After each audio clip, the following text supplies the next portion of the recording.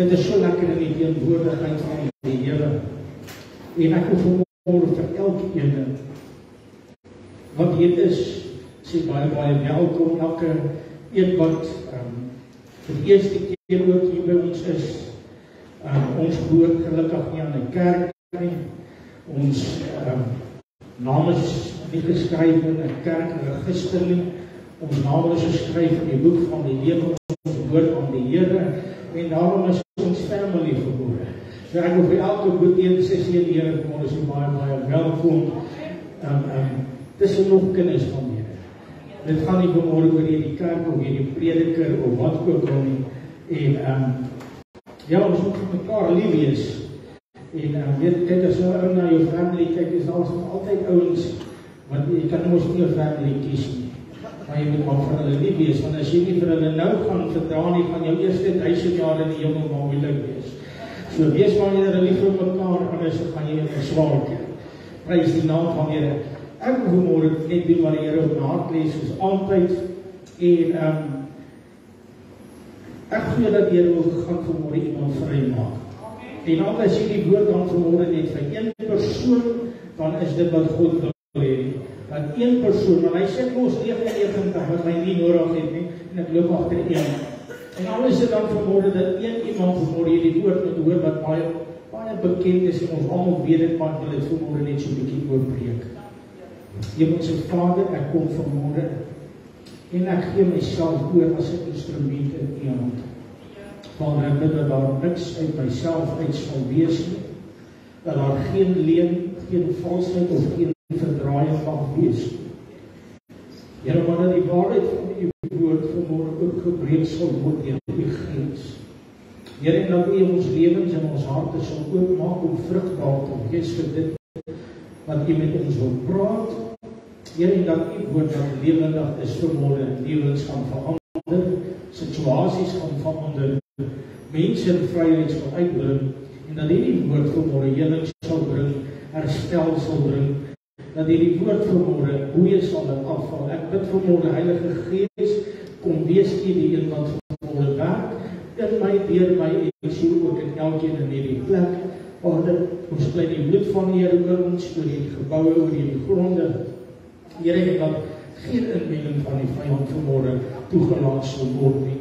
En daarom maak ons stil, ons verbreek sy lewens, en dankie dat hy mag buite staan en nie eers mag weer leef nie.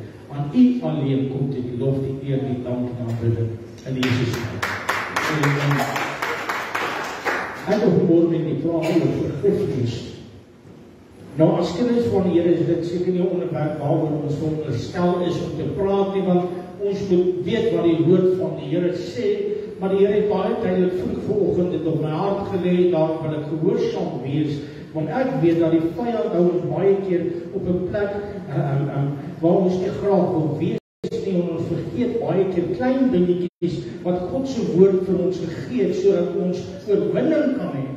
En ek wil vanmôre vir jou sê dat die vyand is bekommerd dat jy in die volheid van God se roeping beweeg. Die vyand wil nie vanmôre hê dat jy moet in die oorwinning staan wat God vir jou voorberei het. Hy wil nie hê jy moet vir siekes bid nie, hy wil nie hê jy moet vir iemand 'n woord gee nie, hy wil nie hê jy moet iemand bedien nie, hy wil jou teen die roeping van God is hy vanmôre in jou lewe. En ek wil vir jou sê dat hy kom met baie aanslae oor ons lewe, en baie keer verstaan ons nie die aanslae nie, en ek verstaan nie waardeur ek gaan nie, en al die dinge, but if the devil can keep me busy with small fires, I won't be a fire starter for God. As die vyand my kan besig hou om klein vuurtjies dood te staan ek so stil in my gebedslewe en in alles wat ek doen om hierdie situasies te hanteer, dat ek nie eers krag het om ander te bedien. En ek raak moeg en ek raak moedeloos, want die vyand wil ons laat stilstaan by klein dingetjies in ons lewe, waaroor God ons eintlik autoriteit gegee het, en stelselmatig maak ons 'n deur oop, sonder dat ons besef ons maak 'n deur oop, en die vyand lag lekker, want ek sukkel met geestelike survival, ek sukkel om te bid, ek sukkel met wat ook al, en God het my geroep om meer as 'n oorwinnaar te wees, om in die koninkryk van die Here te kon staan, gevul deur die Heilige Gees van die Here, in autoriteit en oor die mag oor die krag van die vyand, en dat niks my ooit sal skade aandoen nie. En God wil hê dat jy moet in jou roeping begin opstaan in hierdie tyd. God wil hê dat ons moet groei in die Here en dat die vyand gaan alles doen dat kinders van God nie in die volheid van God se plan in moet beweeg. He's fighting your calling. Hy worry nie oor jou huis en oor jou vrou of oor hierdie goeders as hy dit aanvang nie. Wat gaan hy met jou kar maak as dit breek? Wat gaan hy maak met al hierdie dinge? Dit is, hy vrees die plan van God in jou lewe. Hy vrees God se roeping in jou lewe. En ek wil vandag vir jou sê dat God het elkeen in hierdie plek geroep met 'n spesiale en 'n besonderlike heilige roeping. En God het in jou iets gedeponeer wat die vyand vrees. The devil is fighting your calling and you must understand this. En gewoonlik op die gebiede waar jy vir die vyand 'n bedreiging is waar hy jou gaan aanval ook baie groot. Wanneer as jy 'n saaier is en jy is lief om in die koninkryk te belê, kan ek vir jou sê ek het al mense gesien gee hulle harte vir die Here en hulle saaiers, hulle saai in die koninkryk en ewe skielik gebeur iets by sy werk en sy finansies word gestop. En hy kan nie meer saai soos wat hy moet. Maar die beste manier om te saai is wanneer jy nie het. Die duiwel verstaan dit nie. Dis nie net wanneer jy het wat jy kan saai en wat die devil wants to keep you quiet. Wanneer jy 'n hart het vir mense wat in huweliksmoeilikheid gaan en jy het 'n hart om mense te bedien, wil ek vir jou sê ewe skielik sal daar 'n storm losbreek in jou eie huwelik dat jy voel, Here, hoe kan ek verander bedien, maar ek gaan deur hierdie selfde goedes. Hoe kan ek verander as jy 'n hart het vir kinders, ewe skielik gebeur daar goed met jou eie kinders en jy voel, Here, hoe kan ek nou vir ander kinders bedien, maar my eie kinders is stikken of heel, en ek wil vir jou sê, the devil finds you on a place that you have, jy het 'n hart vir dit, en ewe skielik weet jy, en ons verstaan dit nie, en ons dink, Here, hoekom sit jy ons deur hierdie goed? Nee, the devil finds God's calling in your life. Maar ek wil vanmorgen oor 'n baie belangrike aspek praat oor vergifnis en seën. Matteus hoofstuk 6 vanaf vers 14 tot en met vers 15 en ek gaan 'n hele klomp skrifte aanhou want ek glo dat die woord is die hoogste gesag.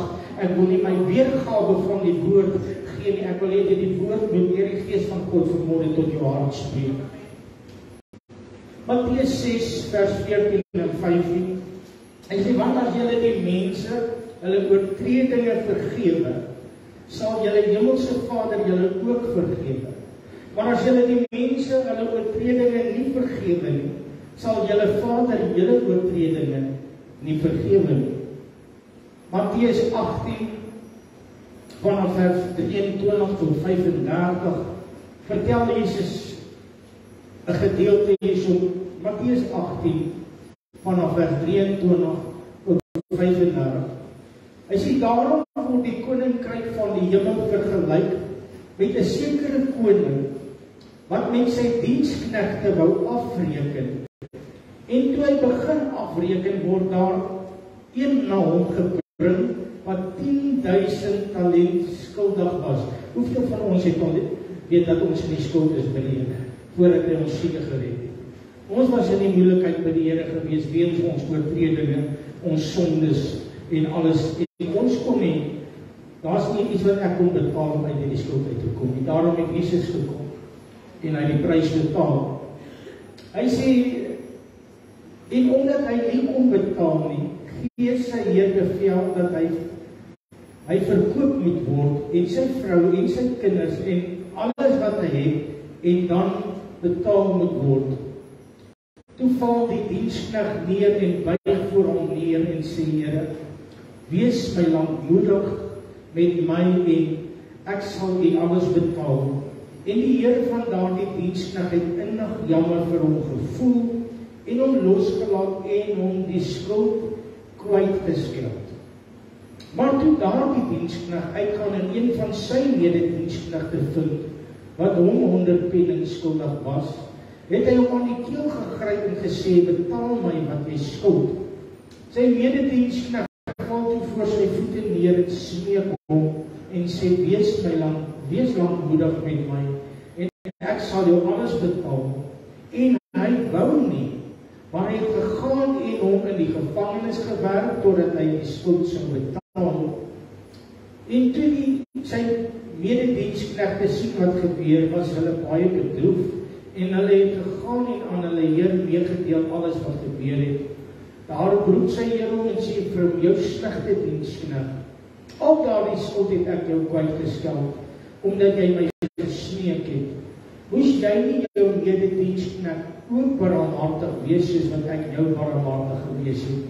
En sy Heer het hom in die toorn oorgegee aan die pynigers, totdat hy sou betaal het alles wat hy onskuldig was.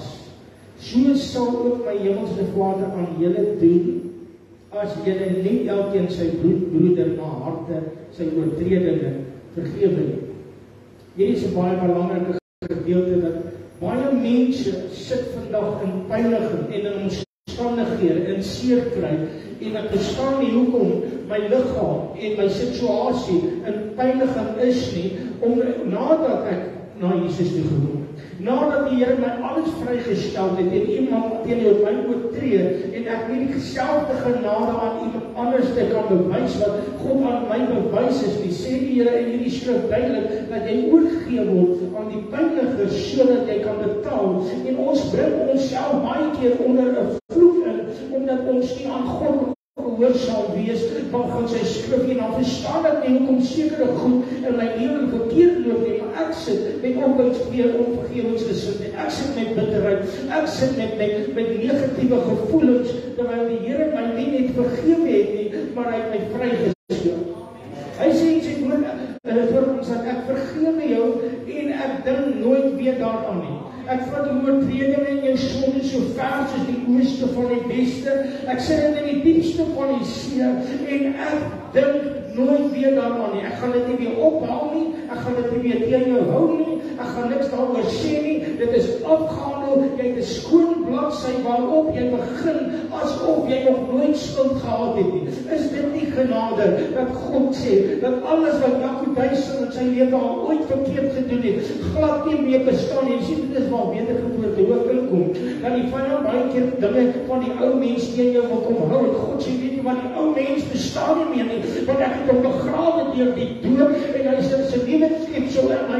Die ou mens bestaan nie. Jy is nie gebore in 'n nuwe bloedheid en selfs later val. Want daar is 'n voorwaarde in alles aan die koninkryk. Nie net vergifnis nie, dat alles wat God aan my bewys, ek net so aan ander bewys. Nie net vergifnis nie, liefde. Alles wat God aan my gee, gee hy nie net vir my nie. Hy gee my om dit te deel. En hoe meer ek weggee van wat God vir my gee, hoe meer kry ek. Dis een groot gang van saammaai, maar hoe meer ek liefde gee, hoe meer gaan ek liefde ontvang. Hoe meer ek barmhartigheid gee, hoe meer gaan ek dit ontvang. Hoe meer ek vergewe, hoe meer vergifnis kry ek. Hoe meer ek seën, hoe meer word ek geseën. Hoe meer ek saai, hoe meer kry ek terug om weer te saai. Ek wil vandag weer sê, die hele koninkryk beginsel is dat God bless my om 'n blessing te wees. God vergewe my sodat ek kan vergewe. God gee vir my liefde sodat ek kan liefde gee. God gee dit nie net vir my om vir myself te hou nie. Hy gee vir my redding sodat ek ander kan vertel van redding. Hy gee vir my uit 'n moederslyf uit sodat ek kan gekry van waar God my uitgehaal het, sodat iemand anders ook uit 'n moederslyf uit kan gehaal word. Maar as ek vanmôre, as die skrif hy sê onderwerp julle aan God, weerstaan die vyand en hy sal van julle wegvlug. Hierdie onderwerping beteken ek luister na God en as ek na God luister, sal die duiwel na my luister. As ek nie luister na die Here, as ek nie gesag aanvaar nie, hoef die vyand vir my geen gesag aanvaar. En dit is baie keer waar ek is gehoorsaam aan alles, maar ek het een plek waar ek sê, Here, ek hoor wat jy sê, maar hierdie ding om te vergewe is vir my bietjie moeilik. Of hierdie ding om dit te doen, is vir my so bietjie moeilik. Ek doen alles, maar hierdie een ding. In een plek in my lewe, aanvaar ek nie God se gesag nie. En die vyand sê, okay, ek het my voet in die deur. Because you don't obey God, I'm allowed to enter. Don't have to listen to you because you are disobedient to God. En disobedience beteken hoogmoed. Ek maak my moed so hoog teenoor God dat ek sê, Here, ek hoor wat jy sê, maar ek besdink. Ek hoor wat God sê, maar ek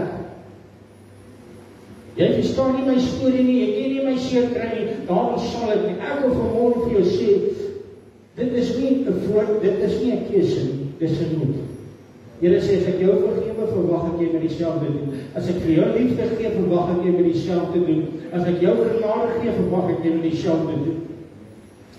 Want ek en jy verteenwoordig die Here. Verder, 1 Johannes 3 vers 14 en 15. Hy sê ons weet dat ons oorgegaan het uit die dood in die lewe, omdat ons die broeders lief het. Hy wat sy broeder nie lief het nie, bly in die dood. Elkeen wat sy broeder haat, is 'n moordenaar. Elkeen wat sy broeder haat, is 'n moordenaar. En julle weet dat geen moordenaar die ewige lewe as iets blywends in hom het. Dis nie wat dit sê nie, dis God se woord. Dis seer, maar dis die realiteit.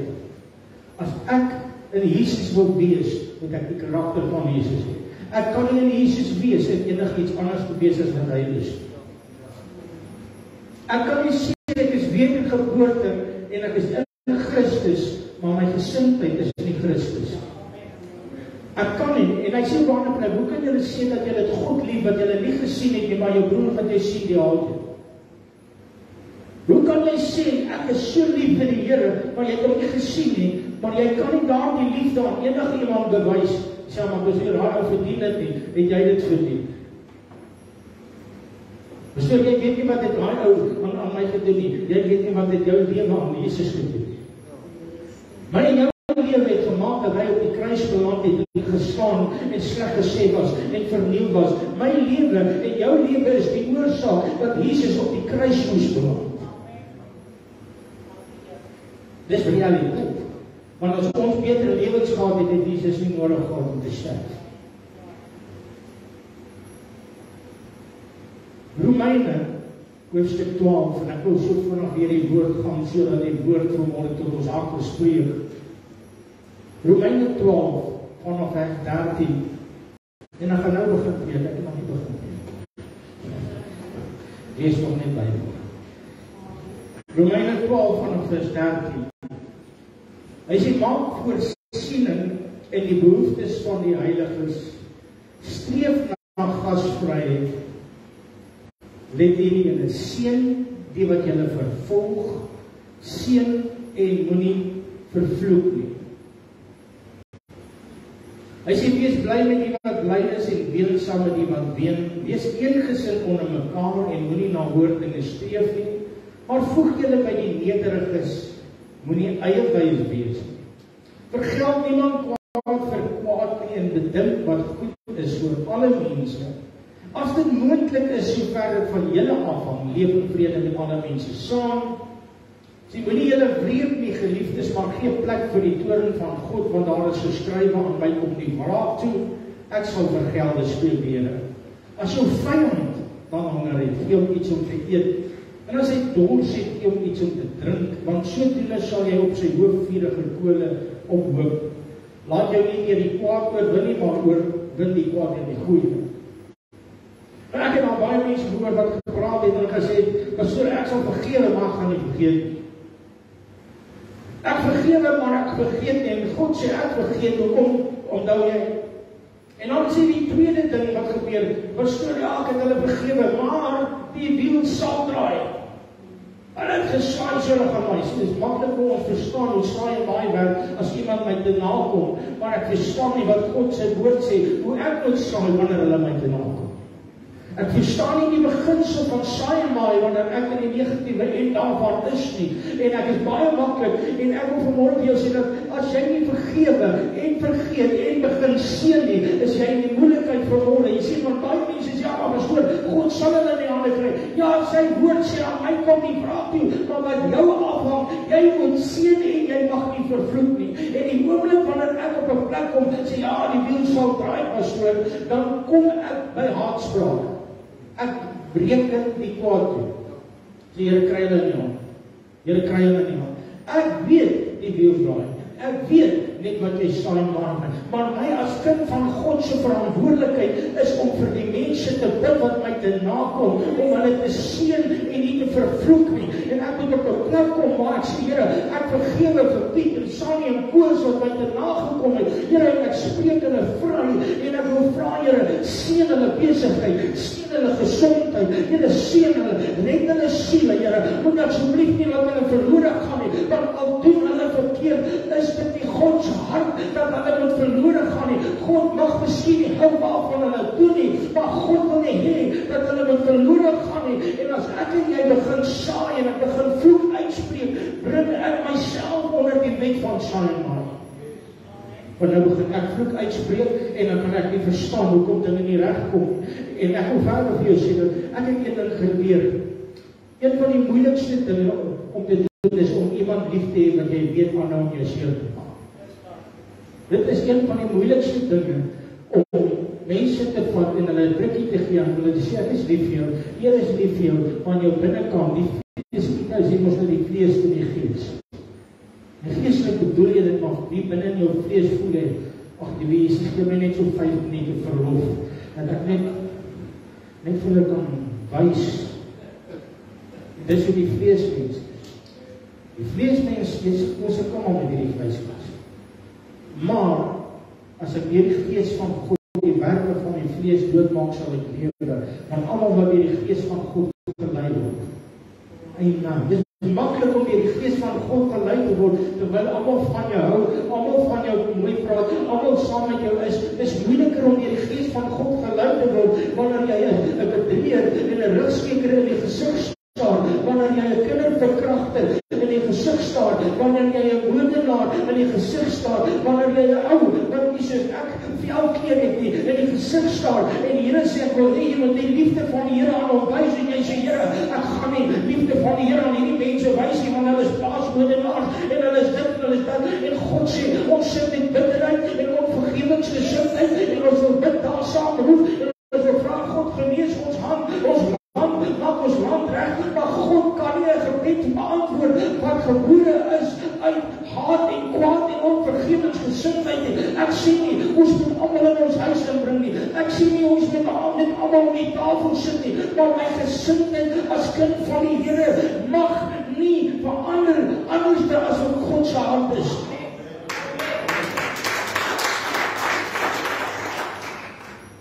En ons bring onsself onder siekte in, want ons sit met bitterheid, onvergewingsgesindheid.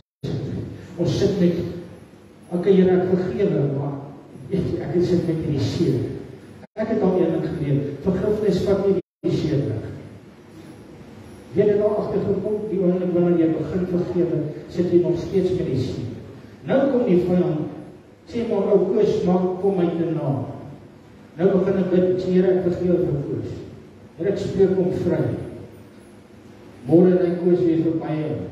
Ewe skielik kom al daai emosies en daai seer en daai goeders in jou op, en sê die vyand toe, ja, tog jy vergewe. Jy nog gister gesê jy vergewe, maar kyk hoe voel jy nou. Dat was so Koos. Ja, vergifnis, vryspraak wat nie die seer weg nie. Dit begin, bring jou op 'n plek waar God jou kan heel maak. Want as ek nie vergewe nie, sit daai seer kry om en kwaad. Soos 'n seer wat nie self kry nie, hy begin sweer, en hy begin jou hele liggaam siek maak, en hy begin alles, maar die oomblik wanneer hy begin vergewe, begin vryspreek, en begin seën, begin die Heilige Gees salf op daardie seer kom en sê, ek is besig om jou heel te maak. En as jy dit oor sien, sê Here, ek spreek hom vandag weer vry. Ek gaan nie optree op die vlees nie, ek gaan nie oorgee aan die vleeslike begeerte om kwaad te raak nie, en ek gaan ook nie luister na die leuns van die vyand wat sê ek het nie vergewe nie, want jy het vergewe, maar jy nog seer. Maar hoe meer jy vergewe, hoe meer jy vryspreek, en hoe meer jy seën, hoe meer kom die Gees van God se salf, en hy smeer jy die seer, en hoe meer jy seën, hoe meer kry jy oorwinning, en na van die tyd, dan sit ek met 'n letsel so daar nie. Daar was, ek dink ek was standaard 2 geweest. Dis nou ook ongehoorsaam. Ongehoorsaam en dat die seer kry. Jou pa sê nie oor die oogies drade en die goed is klim nie, jy klim oor die oogies drade. en jou voet gly en jou hang in die oggies draai en gebeur sulke goed. Daai tyd was dit baie seer. En ek kan bly wees dat ek nie nog 'n pak slaas van in die seer oor gekry het. Maar vandag sien ek die letsel. Maar ek voel niks. Ek onthou ook nie die pyn. Ek onthou dit was seer, maar ek kan nie relate na die pyn toe. Dit is weg. En nou het die seer kry 'n getuienis geword, en ek kan vir jou vertel presies wat daar gebeur het. En as jy weer soortgelyke seer gaan, kan jy sê, ek weet hoe jy voel, want jy sê, daar was 'n dag wat ek ook in die oogies praat gehad. Ek ken waar jy gaan. Maar kom ek jou vertel hoe die Here my gehelp om hierdie seer gesond te kry. En my seer kry word getuienis, sodat ek ander mense kan bedien wat deur dieselfde seer kry gaan. Maar ek moes op 'n plek kom waar aandag gee. As ek nie hierdie ding genutje het nie, toen my kwaad en ek kan op my hart voel het nie. Ken jy nie, en al waar jy wat guldig. En ons vergiftig ons geesmens en ons liggaam. Omdat ek nie op 'n plek wil kom waar ek wil vryspreek. Jy weet jy, dis mense van ons wat met diep seer kry sit, dalk van jou pa, jou ma, jou oom, jou tannie, hulle het al goed oor jou gesê, goed aan jou gedoen. Daar's mense wat sit en jy het 'n roeping in jou lewe, jy het 'n bediening in jou lewe, jy gaan terugsit, weer seer kry, sê jy, ek gaan nou maar net bietjie kerk op die TV en ek gaan maar net kerk toe gaan, maar ek wil nie betrokke raak nie, ek wil nie deel wees van iets nie, ek wil nie daar sit, ek wil net so 'n bietjie ontvang. En die vyand glimlag lekker en sê, ek het sy bediening gestoot. Hy het nie jou verhouding met God gestoot nie, want dit sal nie sommer reg onttrek behalwe as jy jou rug met God draai. Maar jy stop jou bediening en jy besluit ook daar. Ek het so seer gekry in die kerk, ek het so seer gekry ergens. Ek het hulle vergewe en ek het hulle vrygespreek. As jy dit doen het, waarom het jy gaan terugsit? Want die roeping was nie hulle roeping. Al het die kerkraad teen jou opgestaan, al het die musiekspan teen jou opgestaan, al het die intercessorspan teen jou opgestaan, al het die pastoor teen jou opgestaan. En hulle het onregverdig opgetree. En dan gaan sit ons terug en ons sê, Here, ek vergewe, maar ek het seer. En dan gaan sit ons aan die verkeerde tafel, want na wie luister jy, wanneer jy alleen is op jou tafel? Luister jy na jou eie stem en die vyand wat vir jou sê, weet jy wat, dis nou die kerk, dis nou wat in die kerk, dit is nou waar, dit is nou so, en hoe meer ek na hierdie stem luister en hierdie praatjie deel het, hoe meer besluit ek, weet jy wat, dalk het God my nooit geroep, dalk het ek verkeerd geluister, dalk is ek 'n mislukking, of dalk is dit wat hulle oor my sê die waarheid, miskien is ek dalk van die pad, dalk is ek die verkeerde een, of dalk het ek nie 'n roeping oor my lewe nie, of dalk sal ek nooit 'n sukses maak in my lewe nie, dalk sal ek nooit nêrens kom nie, want my pa het ook vir my gesê, dat ek 'n mislukking is, jy gaan niks maak in jou lewe nie, my ma of my oom of my tannie of 'n onderwyser het vir my gesê, ek gaan nooit nêrens kom nie, en ons het hulle vergewe of vrygespreek, maar ons sit met die baggage, wat hulle op ons afgelaai het, in ons binnekant, en ons dra die negatiewe woorde, en ons dra die negatiewe seer, en ons loop met dit in ons binnekant rond, en ons kan net, ons probeer, maar jy sit met hierdie goed, en die Here sê, ek het gekom om jou vry te maak, van elke leuen, en elke aanslag van die vyand, ek het gekom om jou te herstel, ek het gekom om jou op te tel, maar jy moet vanmôre kom, en vra dat die Heilige Gees, dat jy soek en sê, is daar nog iets wat ek hou, weet jy, baie keer, ek het die wacht, ek het al vrygespreek, en uitgaan, maar ek het met die situasie geworstel. Daai goed het vastgaan. Ek kan net nie oor die seer kry kom.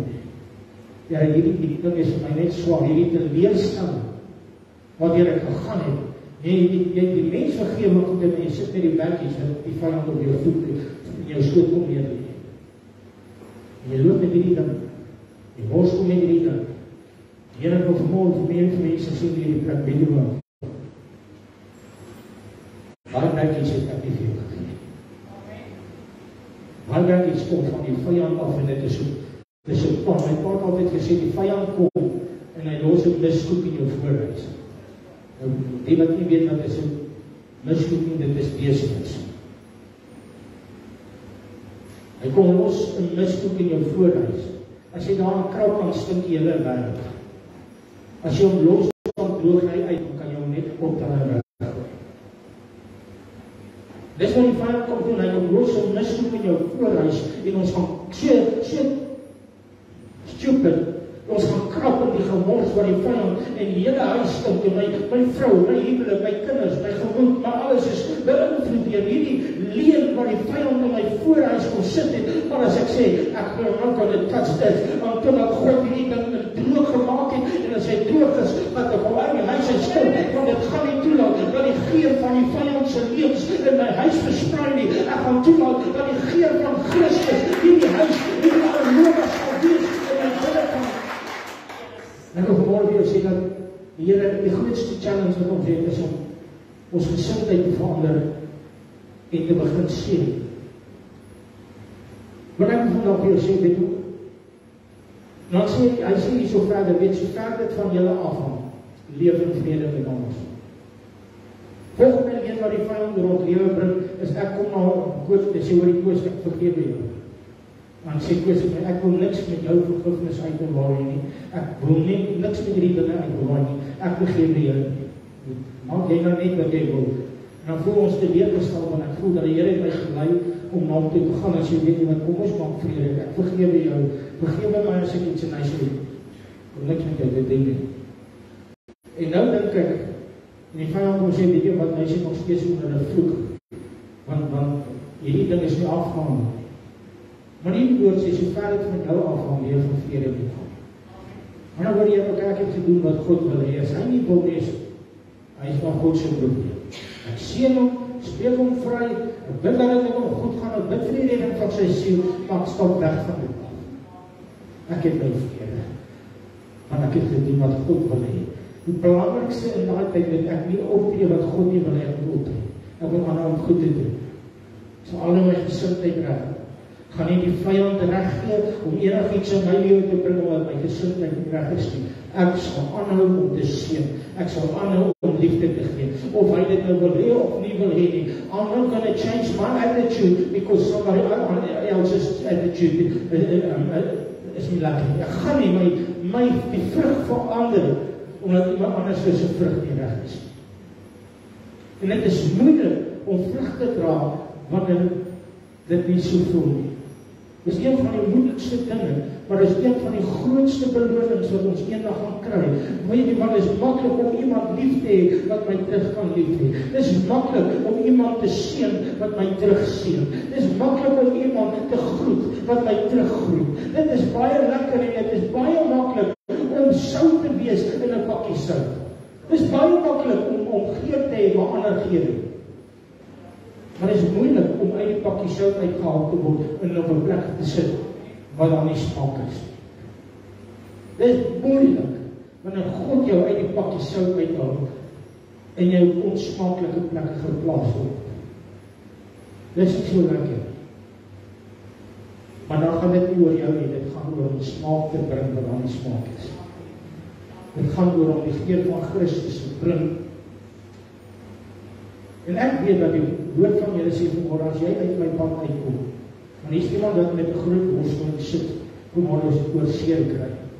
En jy vergewe en alles wat daar's goed wat jy vashou. Die Here vra vanmôre vir jou, weet jy wat, ek wil hierdie ding oorvat. Hy sê, want na my kom nie vraag toe, ek sal vergeld, maar jy is in my pad. Ek weet nie of jy dit daar agterkom nie. Ons dink baie keer,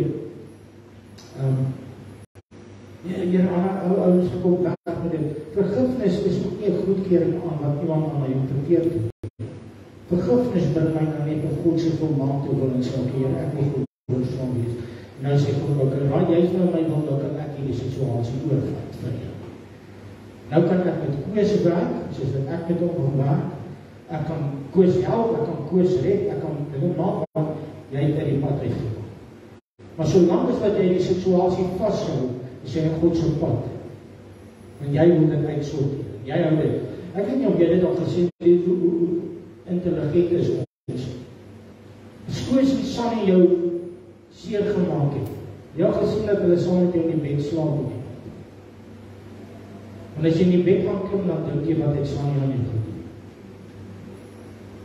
Sanja het al vergeet wat sy aan jou gedoen het, maar jy lê nog saam met haar in die bed. Ek kan nie glo wat het Sanja aan my gedoen nie, maar verloor jy jou slaap.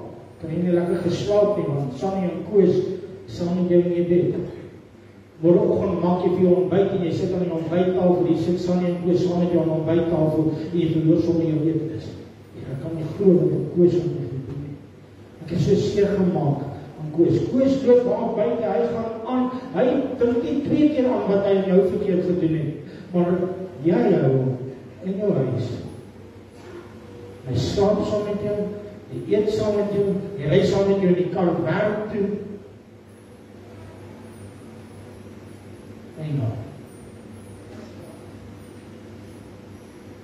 En op die einde van die dag kom siel iets jou. Neem jou lewe oor, neem jou denke oor. Jy verloor jou blydskap meer, jy verloor jou vrymoedigheid, jy verloor alles wat God jou vir jou gegee het. Hoekom? Want jy hou iemand in jou lewe wat God nie daar wil hê nie. En die tweede ding in elk geval, weet jy wat, ek hoef nie almal toe te laat in my lewe nie.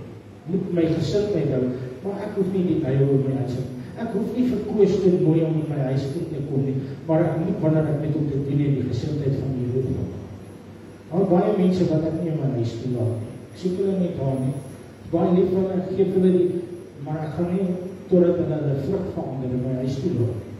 Want ek soek nie daai goggas van my nie, want het gaan nie oor geestelike goed. Jy moet ook nie dat die vyand jou laat sleg voel, omdat jy nie hom in jou huis wil toelaat nie. Maar God verwag van jou om jou gesindheid te hê. En ek hoef morgen wees, die Here wil jou vry maak van seer, van stikkend, van ongelukkigheid, van goed wat mense sê. Die Here sê, die wat ek wil jy met die oor wat ek wil is. Ja, agtergekom, maar wanneer jy luister oor wat mense van jou sê, jy vergeet wat God wil jou sê. Wanneer ek my ore uitleen vir die leuns van die vyand van die mens, verloor ek wat God se plan is vir my lewe. En ek staan stil by wat mense sê, wat die vyand sê, and I don't move in the calling anymore. Because I'm so concerned, weet jy op die einde van die dag word ons slawe van mense. Slawe van mense se opinies, slawe van mense se gedrag. En God sê, ek het jou, is weer gekoop.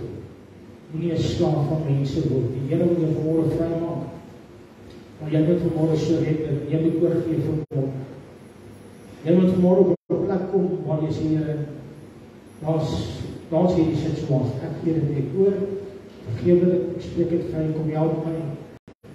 Die seer wat ek het, kom maak my jou, Here, ek wil gaan sien. En weet jy wat, daar's niemand wat oor jou vloek kan bring. Al het jy hulle vergewe nie, want dit is wat die vyand baie kom sien. Laat sit Koos, en hier sit ek. Here, Koos het my te nagekom, en nou begin ek hom vergewe, en ek begin hom vryspreek, ek begin hom seën, ek sê, Here, ek seën vir Koos, laat dit Koos goed gaan, ek bid vir sy huwelik, ek bid vir sy liggaam, ek bid vir sy finansies. Koos kom, en hy aanvaar nie die vergifnis nie, en hy begin vloeke oor my tyd, ek weet daar, Jaco ry sommer in 'n boom vas, en ek weet dit gebeur met hom, en ek weet dit gebeur met hom. Weet jy wat gebeur in daardie oomblik? Dit is met die wet van seën man. Ek is in die wil van die Here, want ek is besig om hom te sien. Hy spreek vloeke oor my. Nou kom daai vloeke hier na my toe. En as dit hier by my kom, sê God, dit mag nie deel word van hierdie ou se lewe nie, want hy is onder my gehoorsaamheid, so hy is onder my seën, en al die vloeke gaan weer terug. Want ek daar, die oomblik wanneer my gesindheid verkeerd is, maak ek myself oor van die vloeke. As ek gehoorsaam is, kan die vyand vloek, soveel as wat hy wil, dit kan nie oor my kom nie, want ek is onder die beskerming van die Allerhoogste. Maar nou begin ek Koos te seën, en al die seëninge kom na hom toe, en die seëninge stop hier voor hom, hy kan dit nie ontvang nie, want hy is gehoorsaam aan die stem van die Here. So die blessings kan nie oor hom kom nie, maar die woorde wat ek oor hom uitgespreek het, is kragtig om wel sy lewe te verander, maar al die seëninge kom terug. Hoekom? Want net wat ek saam met hom het. En ek sê dit altyd, niemand in hierdie wêreld is die moeite werd. Is so spesiaal en oulik dat ek die hemel vir hulle lief is.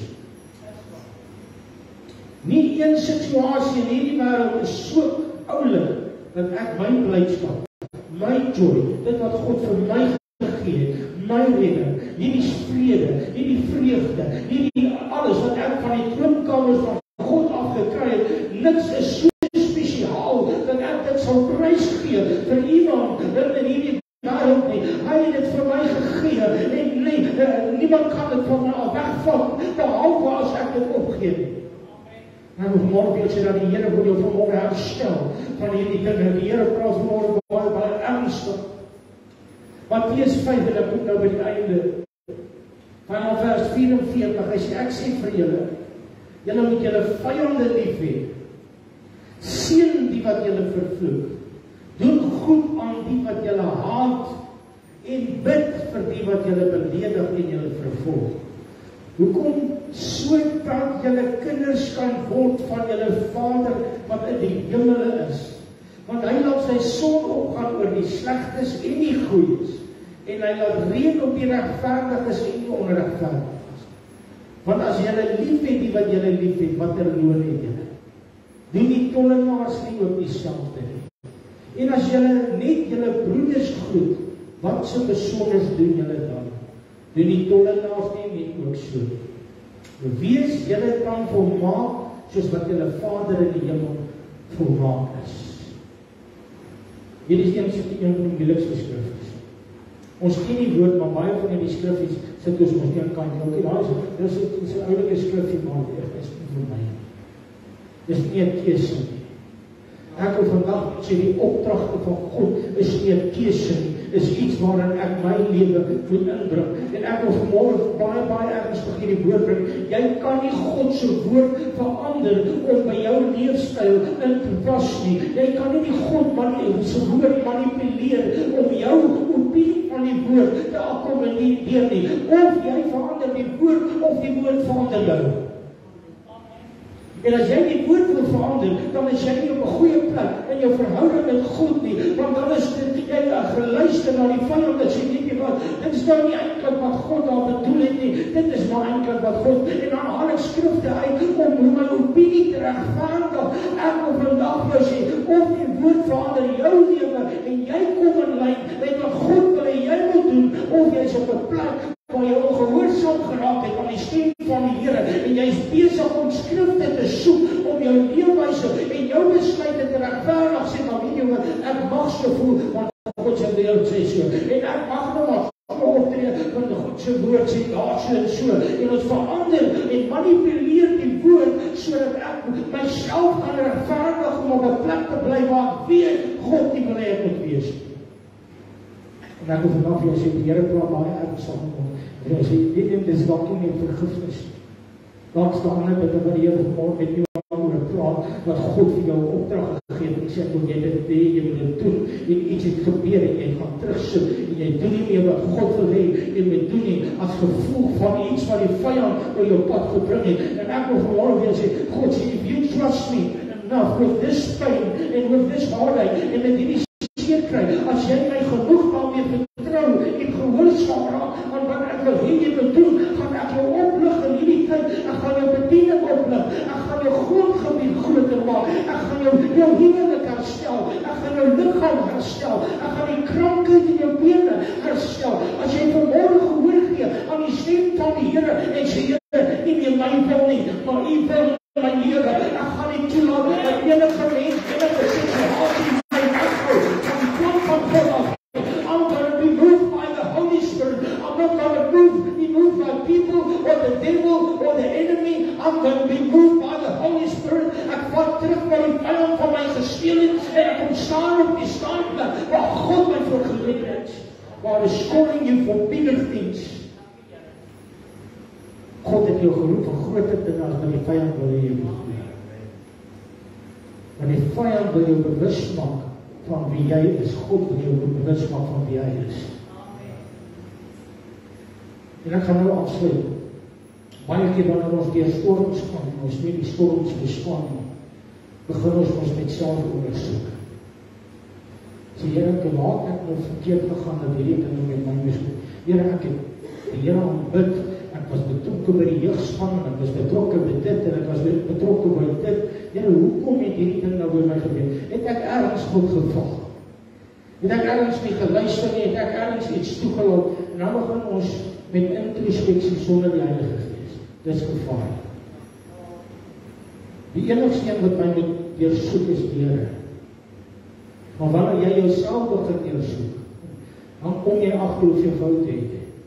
Ek gaan op 'n stadium deur 'n geweldige storm in die bediening en in my eie lewe, en nou begin ek fout soek by myself. Sê, Here, hoekom gaan ek deur hierdie goed? Here, waar het ek God geval? Het ek ergens nie geluister nie, het ek ergens 'n deur oopgemaak wat ek nie moes oopmaak nie, het ek ergens vir die vyand toestemming gegee, en hoe meer ek na myself kyk, hoe meer kom ek agter, ek is nie so oulik as wat ek gedink het. Hoe meer kom ek agter, ek bid nie so hard as wat ek gedink het ek gaan. Ek is nie so sterk as wat ek gedink het ek is. Hoe meer ek na myself kyk, hoe meer kom ek agter, ek weet nie of God my nooit gebruik nie, dan kom die twyfel. Here, ek weet nie hoe gaan ek ooit weer by die plek uitkom. Here, nou probeer ons weer verdien. En nou probeer ek weer werk om die plek uit te kom. En hoe harder ek probeer werk om die plek uit te kom, minder kom ek nou weer uit. Hoekom? Want nou is het my verhoor om op 'n plek uit te kom waar ek dink God wil leer moet wees. En dan, omdat ek nie daar uitkom nie, nou twyfel ek oor God se roep. En nou is ook nie seker of God my nie geroep het of nie, want ek sê dat, hoe het jy die eerste plek daarin gekom? Tyd ons surrender. Not by works, not by might, but by the Spirit. It was a work, it was a wonderful work of God's Holy Spirit in your life. Maar as ek op 'n plek kom, waar ek sê Heilige Gees, deursoek U my. En wys vir my of daar iets is in my lewe. Want die Heilige Gees kom om te oortuig van sonde en geregtigheid. Then it's a different world. En dan kom die Heilige Gees en die vrede van God, want hy is die pottenbakker en ek is die klei. En hy kom voor my na, val tot ek in die hand van die pottenbakker. En dan maak hy iets niets nou. En die vyand wil hom baie keer by 'n plek bring waar ek begin kyk na myself sonder te vrees. En dit is wanneer die vyand wil baie keer sê, nou het ek jou oor af van Jesus af, ek het jou oor af op jouself. You looking at your own ability to please God will never do it. Ons kan nie God tevrede stel met homself uit. Hom nodig om dit te doen. Al wat God vanmorgen weer soek in jou is, I just need you to surrender. And trust me to do the work that I've called you to do. Dit is hy wat in ons en deur ons werk. Prys die naam van die Here, en ek ook mooi gesê. Just allow God to move into your situation. En word gehoorsaam aan die stem van die Here se beheerings. Ek wil gehoorsaam. Staan op die voete saam, en ek het die woord gebring. Dis hier ook jou aan my hand geleef vanmorgen. Ek weet nie wat jou lewe gaan nie, ek weet nie waar jy jouself bevind nie, ek weet nie met die Here vanmorgen ernstig gepraat en waarom die Here hierdie woord op my hart geleef, maar ek weet dat God het vanmorgen met meer as oor vergifnis met iemand gepraat. God is definitely talking to somebody about your calling. Dit ervaar ek van vroeg af dat die Here met iemand baie ernstig praat oor sy roeping oor jou lewe en waar jy jouself nou bevind. En God sê, I need you to stand up. Wil net jy moet op die standplek kom staan. I'll do the rest. Staan net weer op die standplek. I'll do the rest. I need you to obey me. God het nie 'n fout gemaak toe jy geroep het, ek wil dit vanaf weer sê. God het nie 'n fout gemaak toe hy jou by jou naam geroep het nie. God het nie 'n fout gemaak toe hy jou siel gered het nie. God het nie 'n fout gemaak nie. You are worthy because of him. En die vyand wil jou diskwalifiseer het vir die roeping waarvoor God jou geroep het. En ek wil vandag sê, ek gaan jou herstel. Ek gaan ook die storms wat saam met hierdie ding gekom het herstel. Ek gaan jou heel maak. But you need to trust me with the process. En ek wil vandag sê, as iets niets wat gaan kom in jou lewe, die Here sê, ek maak iets niets. En jou fokus was, Here, ek wil net weer op die plek kom. God sê, ek gaan jou nie weer op die plek bring nie, I'm taking you to a new place. Luister baie mooi, jy wil nie op die plek gekom en jou fokus was, ek wil net weer daar uitkom. God sê, ek wil jou nie weer daar en ek het iets niets vir jou. Trust me to do a new thing in your life. Better than before. Beter than before. En dat God teleurgesteld is in jou is een leen van die vijand af. God is nie teleurgesteld. Hy is lief vir jou en vir jou nog geliefd. En hy sê van plan om jou eerkoning te roos en die skoon die stoel. Vader, dankie dat ek vanmorgen hierdie woord kon bring en gehoorsaam het. Vader, ek bid nou vir elke een in hierdie plek met wie u gepraat het rondom hierdie woord, dat hulle in hierdie oomblikke sal gehoorsaam wees aan die stem van die Heilige Gees, dat hulle elke persoon sal vergewe, sal vryspreek, Here, dat hulle sal begin seën.